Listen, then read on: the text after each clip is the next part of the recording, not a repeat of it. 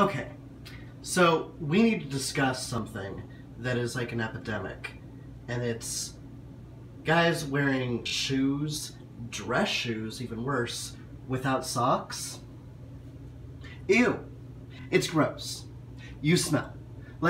Because, okay, first of all, I want to talk.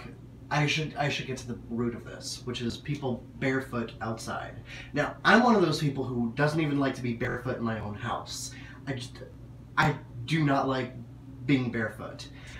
You're at the beach, you're at the pool, you're somewhere, you're at Coachella. Barefoot, okay, I get it.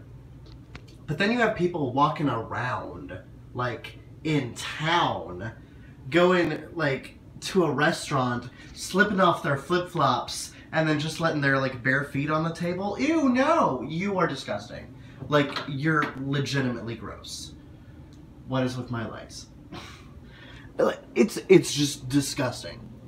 So, okay, here's the thing. Feet in and of themselves aren't that gross and disgusting. Like, they're just feet. You wear shoes. At least I hope you're wearing shoes, not being barefoot in town.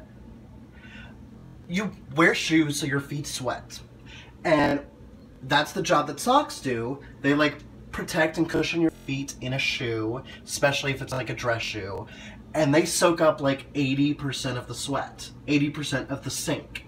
So people not wearing socks in dress shoes, their feet are just marinating in this leathery sweat soup.